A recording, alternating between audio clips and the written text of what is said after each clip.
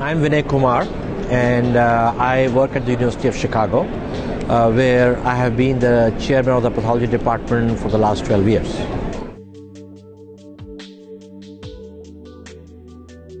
Pathology is really, I tell people this is the golden time for pathology, because as I mentioned to you earlier, pathology and pathologists are concerned with discovering disease mechanisms. And on the basis of disease, once you know the disease mechanisms, then you have a way of making a rational therapy for that. Right now, the vast majority of human diseases are being treated sort of empirically, without full understanding of disease mechanisms. I think things have changed the last 20 to 25 years, and they will keep on changing more rapidly in the future because of the knowledge that we acquired about the human genome. And I think studying the human genome and the alterations in the genome that occur under various disease circumstances, particularly I think most initially in cancer, okay, will then allow one to what is called make personalized therapy. So all lung cancers are not the same, even those that look under the microscope identical are genetically different. And the goal of clinical genomics will be to discern those differences and find out the uniqueness of the molecular changes that underlie an individual's cancer, not cancer as a group of diseases. And with that, I think it'll be possible now, and is happening now, what is called personalized therapies. In other words, not all cancer patients will need exactly the same treatment. Okay? I think that is one of the most exciting things that are happening in the field of medicine, and I think pathology is right in the center of that. And that is why I believe, first of all, pathology will become exceedingly important as an education for physicians, no matter what they're going to practice.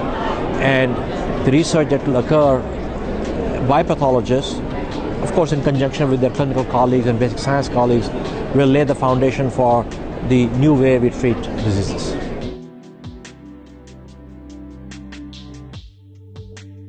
There are several publications that I have with Elsevier, as you probably know, but I think that two of them are really the most significant ones. The major textbook of pathology called Robbins and Cotran, Pathologic Basic Disease. I have been associated with that from 1983, the third edition.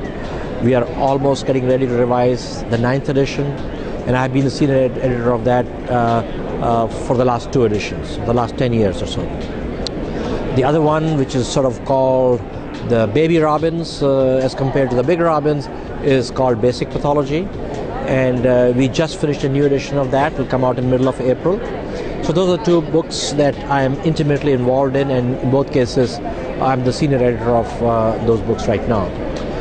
Now, I think that I never started my career thinking that I will be a textbook author, okay?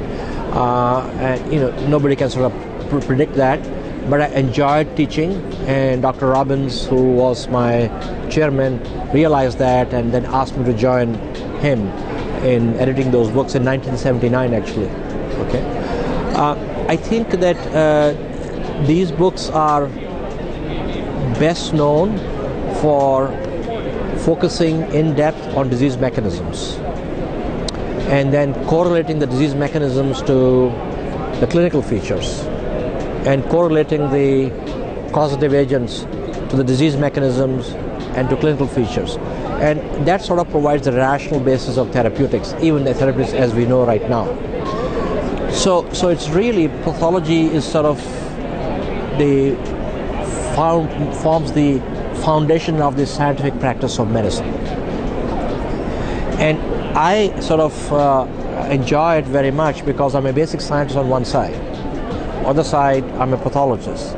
So I think I have a sort of a special ability to bring the power of basic science research into a clinical setting in the context of pathology and medicine.